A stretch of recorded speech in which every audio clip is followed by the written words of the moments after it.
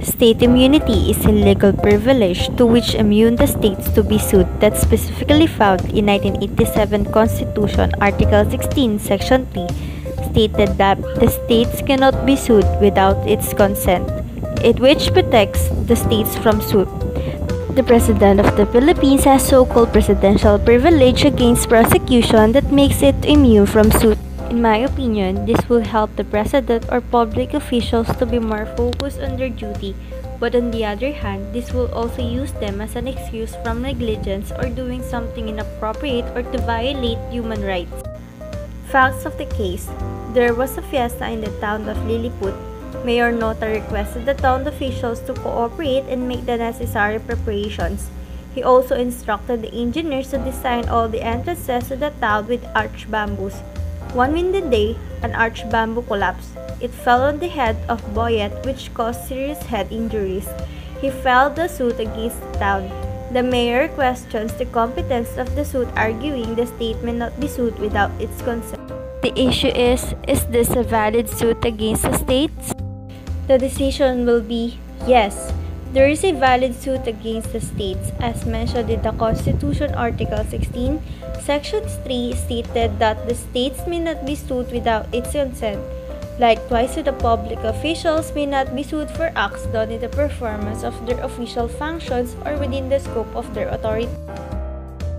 Suit is against a government official, but in such that ultimate liability shall devolve on the government. First, when a public officer acts in a bad faith or beyond the scope of his authority, he can be held personally liable for the damages.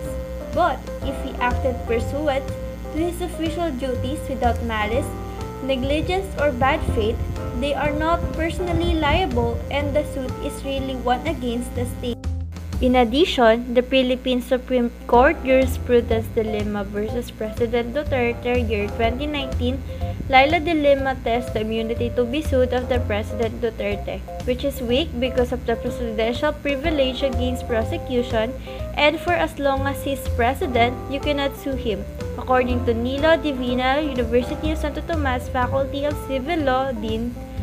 Same with the Philippine Supreme Court jurisprudence Inocencio Rosete versus the Auditor General that the claim was weak and so denied. According to the Article 2180 of the Civil Code, which create liability against the states when it acts through a special agent. According to the Presidential Decree Number 971, Section 8 states that neglect of duty or nonfeasance is the omissions or refusal without sufficient excuse to perform an act or duty, which was the officer's legal obligation to perform.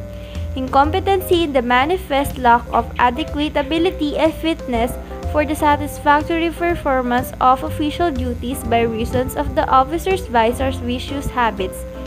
This has refers to any physical, moral, or intellectual quality lack of substantial incapacitates one to perform the duties of a peace or public safety officer. Negligence is a legal theory that must be proved before you can hold the person or company legally responsible for the harm you suffered.